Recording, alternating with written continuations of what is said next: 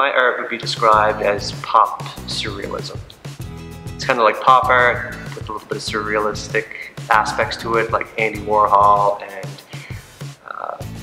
Gerhard Richter, which is a German artist. He used a lot of scraping of paint and like very abstract. And then I liked kind of a little bit of realism to pop in on top of it as well. It's kind of like a mashup of a bunch of different artists.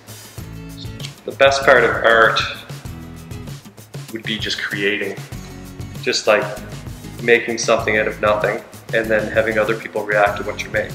Art is not what you see, but what you make other people see. So I do art for other people, not for myself. I have a lot of influences in my life. Like if I look at another piece of artwork, it influences me. If I see a cool way light is hitting an object, and it influences me. Like I'm always constantly thinking about what I can paint and what I can create.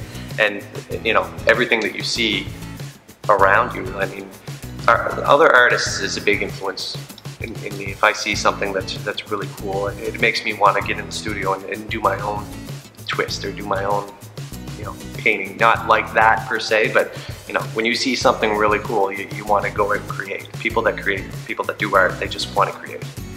I don't look at painting as a job. I look at it as it's fun. Like even if I didn't have commissions to do or people wanting to purchase things, I'd still do it. I mean, I created art my whole life for free. Until recently I started doing paintings and people became interested and wanted to purchase it. That's just icing on the cake. I'm still going to create and put it out there for people to see, whether people are wanting to pay for it or not.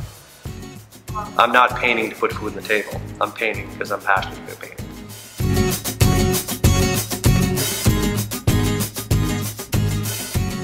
We're still recording.